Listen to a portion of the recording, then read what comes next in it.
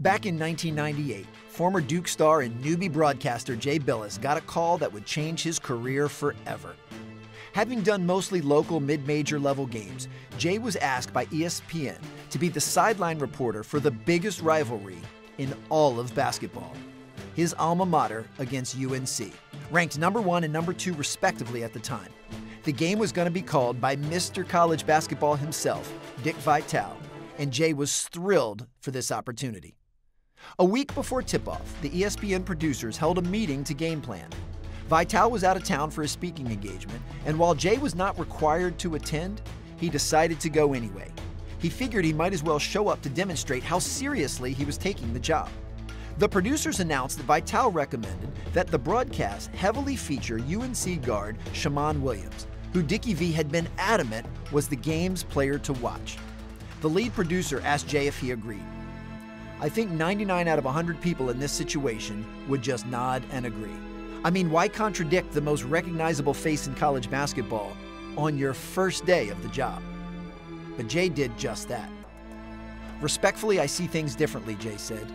I believe UNC forward Antawn Jamison is the player we should focus on. He is the most efficient and effective player in college basketball. As the rookie in the room, on the first question he was asked, Jay decided to offer insight that directly contradicted his Hall of Fame colleague's perspective. He also made a bold claim. Taken a bit by surprise, the producer asked for a deeper clarification. Jay explained that Jamison puts up incredible stats despite actually having the ball in his hands for very little time. I bet you Jamison doesn't have the ball in his hands for a full minute the entire game, Jay said. If true, this would be incredibly rare. A college basketball game is 40 minutes long. What player who is worth watching would only touch the ball for less than a minute? However, the producers were impressed with Jay's confidence and decided to go with it. They even assigned an intern to take a stopwatch and chart how long Jamison actually had the ball in his hands. In the game, UNC decimated Duke 97-73. Jamison ended up with a career-high 35 points on 14 of 20 shooting and pulling down 11 rebounds. He was indeed the player to watch.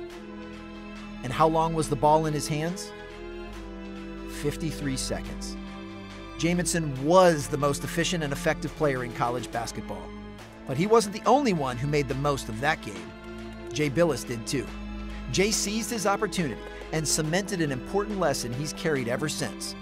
Never be afraid to show up and never be afraid to speak up.